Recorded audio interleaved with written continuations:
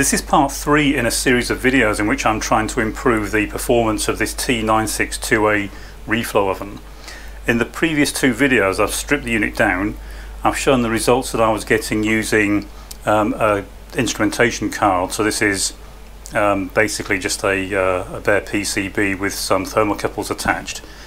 The reason I chose these locations for the sensors incidentally is because I actually make quite a few of these cards in this oven, and these locations are the ones where I was seeing the greatest disparity in readings or performance on the actual reflow.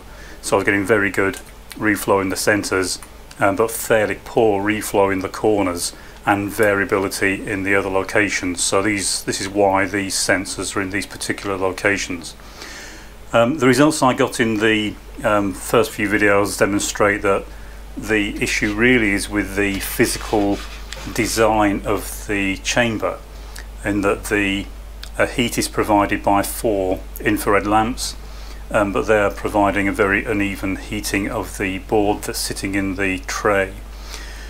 So what I did is to find a solution, at least a partial solution, to resolving that problem using some thermal baffles. I'm still trying to figure out the final design of the thermal baffles, but the next step was to make some small modifications to the chamber. I wasn't particularly happy with the finish of the chamber, and there are certain aspects that could potentially cause problems. I don't think you necessarily need to make these changes if you are going to modify your unit, but I had the unit stripped right down, so I decided to make these changes anyway. The first one was to fit some corner pieces. There were some big holes where this side channel ended, and that goes into the chamber, so it was taped over, but I've fitted some stainless steel sheet, bent it to shape and spot welded it in place.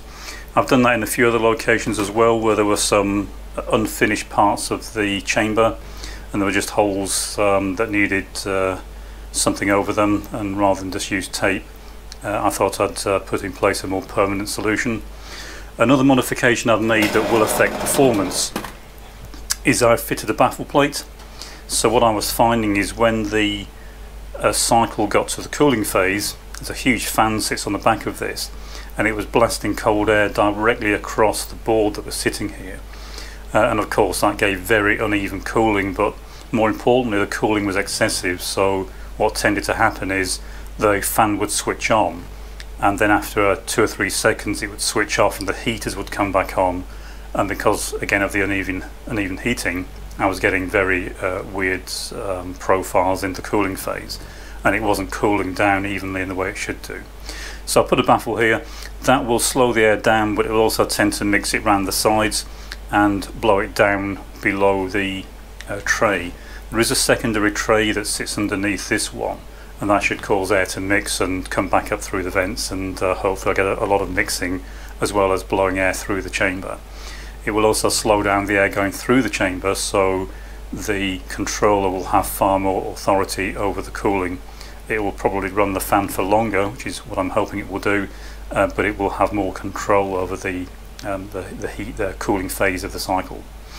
The other thing I did was, on my particular unit, there was a very unsightly piece of insulation that ran across the top of the drawer. There's a big hole between the actual chamber and where the drawer sits.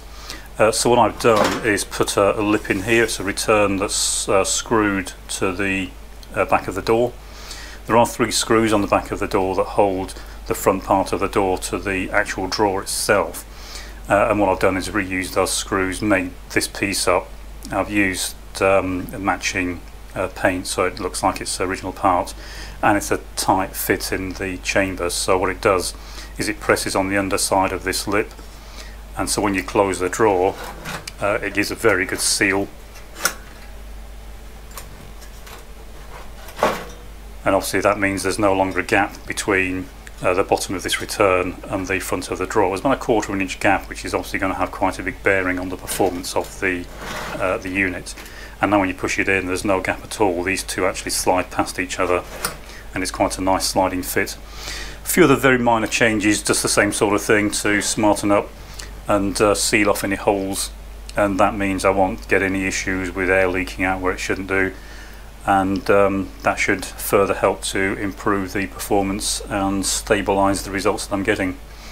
Okay, the next thing I'm going to be doing is refitting the heaters and making some baffles more to their final sizes. I've kind of figured out what size they need to be. I'll do a few more runs and probably tailor them to get the best results I can. As it turns out, they need to be slightly wider in the center of the two center heaters than at the ends. It's probably to be expected. It was getting very hot in the middle of the machine, so what I can do is to widen the baffles in the center, and that will cause the center portion of the machine to run slightly cooler than it is now. At the moment it's running quite cold at the sides and hot in the middle, and obviously the idea here is to try and even all this out. These baffles give me a lot of control over the system. What you'll notice if you do look at the baffles is that they are narrower than the heaters, and that is intentional. I don't want to cause a blind spot or a complete shadow on the board. What I'm trying to do is cut down the amount of energy from each particular heater that shines directly down onto the board. But by leaving the baffle narrower than the heater, it's still allowing some heat to get down to the portion directly beneath the particular heater. It's just shining in from both sides, in effect, from the sides of the heater. And the idea is to try and even out the temperature. It seems to be working very well. I'm down now to about 6 or 7 degrees.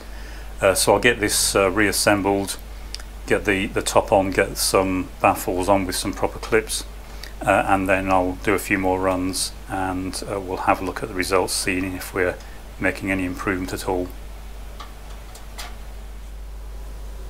Okay, I've completed quite a number of test runs now, and the results are looking quite promising.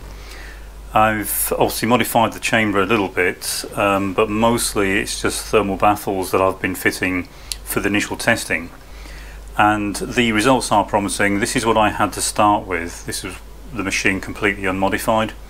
These are all the same run, the same profile, the same board, and the initial run showed a temperature differential at peak temperature of 40 degrees centigrade, and the difference in the time between certain parts of the board when it reached peak temperatures was almost 60 seconds.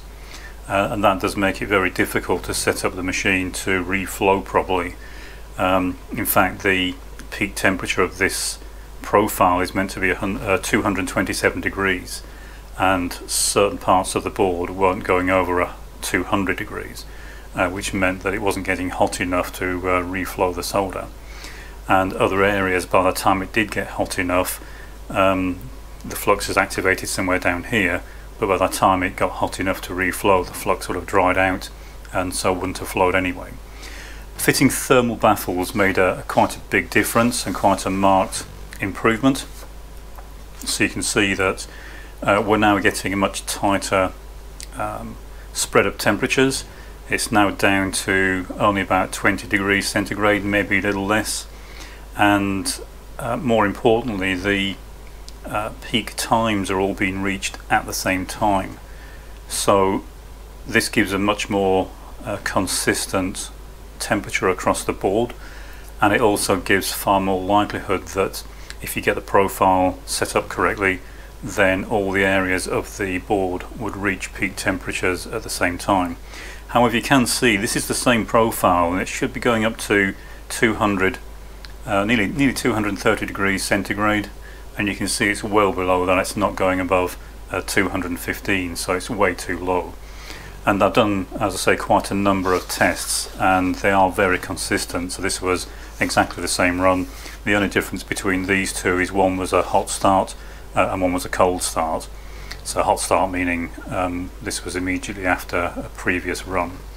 But you can see, even so, the runs are very consistent.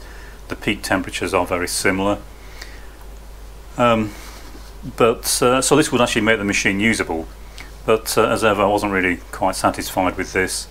I did quite a lot of experimenting, and putting the insulation back on does improve this further, but only by about 2 or 3 degrees in terms of the spread. It does appear that the two sensors on the unit are are being used in such a way that the unit takes an average of the two, and it uses that to determine when it's reached the temperature, so you can actually modify the machine quite easily to make it respond more accurately to the profile. But unfortunately, wherever you put the sensors, you still get this spread of temperatures. A number of reasons for that. Compared to a commercial machine, big industrial commercial machines have a conveyor where the zones for each part of the conveyor are fixed. They're stabilised ahead of time, and then the board is just run along the conveyor and goes through each of the zones. They're also heated top and bottom, not just from the top. Now, of course, the advantage with that is it means that if you do have heating elements across the board, then the board passes across each heating element, so all the parts of the board are subject to, generally speaking, the same amount of energy, and so the profile is more consistent. I do have an idea for doing something similar on this. I can't, of course, fit a conveyor, but there is a way of simulating a conveyor on this, which I'll be looking at in the future.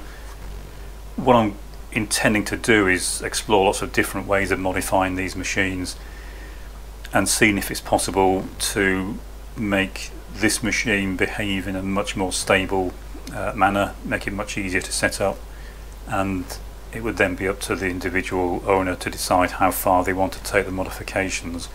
But I thought I'd go through all this experimentation just to save anyone a lot of time that might want to do something similar. So it's looking quite good. This initial baffle idea does seem to work.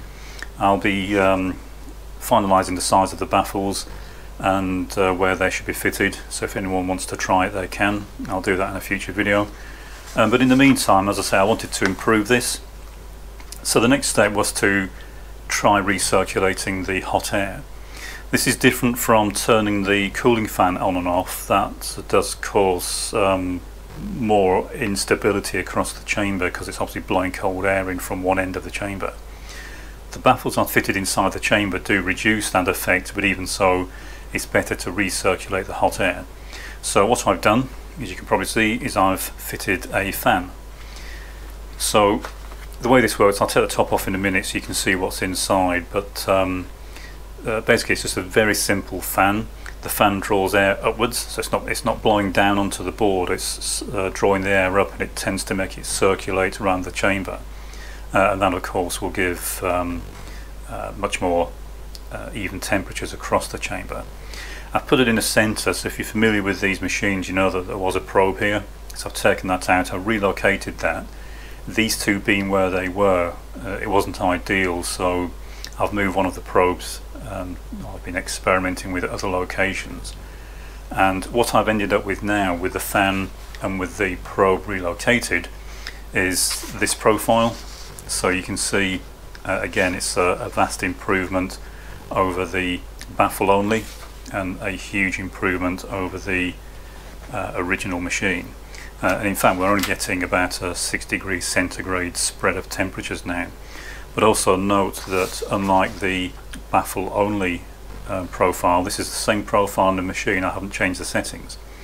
Rather than just peaking at about 215, this is peaking at 227 degrees, so it's within 1 or 2 degrees of the actual profile temperature. And one other thing, if you've ever watched these machines running, you'll know that although there's a profile shown that the machine's trying to follow on its display, then the temperatures tend to vary up and down all over the place. Whereas with the fan fitted, then it follows almost exactly the profile that it's trying to achieve. Also note that in the critical heating phase, which is this part here, so it's activated the flux down here, now it's just trying to get the board hot. Notice how tight the control of this is. It's within a degree or two as it's heating, and the peak temperatures are all reached across the board within 2 seconds of each other. So this is a very promising step forward. Even compared to the baffle only idea, it vastly improves things. This run was without the baffles fitted, so of course the next step will be to try a fan and the baffles at the same time and see if an arrangement can be found that improves this still further. I think there's still room for improvement. As I said, the conveyor idea to move the board back and forth during the run should improve things even further. But I'll try the baffles first. I want to offer as many simple alternatives as possible. But I'll show you inside the machine now to show how this fan's arranged. This sensor is just an additional one. I've been monitoring the temperature of the motor just to make sure it's not getting too hot. That's not actually used by the machine. As I say, it's just to make sure I'm not overheating the motor. It is thermally isolated to a certain degree, but I can't take it too far because I can't have limited headroom. But there is still a bit more room. I can lift this still further. But the shaft on this motor is too short, so I'll be making up a shaft extension and trying to lift it further. Okay, so I'll just pop the top off the machine. We'll have a look inside, and you'll see it's a very simple fan arrangement, but does make a huge difference. Okay, so as you can see, it's very simple, just a homemade blade fan. I haven't spent any time or effort in making this, as you can see. I've been trying lots of different sizes and shapes and profiles to see what works the best. When I find the right size and shape, then obviously I'll make a much neater one. But it doesn't spin very fast. The idea is that this just rotates quite slowly. I'm not quite sure if it's going to be clear on the camera due to the camera shutter speed, but it's not causing a huge amount of air movement, and the idea is it does draw the air up towards the top of the machine and then it spreads out. I'm also going to be trying a baffle plate underneath this, so the way that will work is it's a perforated plate, so a stainless steel plate with thousands of small holes in it, and the idea there is it will further diffuse the air that's being blown around and should even things out even more. As you can see, these are all fairly straightforward modifications, and the idea, as I said, is to try and make the modifications as simple as possible, and it's looking like it's going to be possible to get very good performance out of this machine without going to the effort of creating a new controller. But we'll see how it goes as things develop. The main thing is to try and find a method that has most effect, and so far putting a recirculation fan in here has made by far the biggest improvement. But I will keep posting updates to see what improves things and what makes things worse. Any ideas or comments are welcome.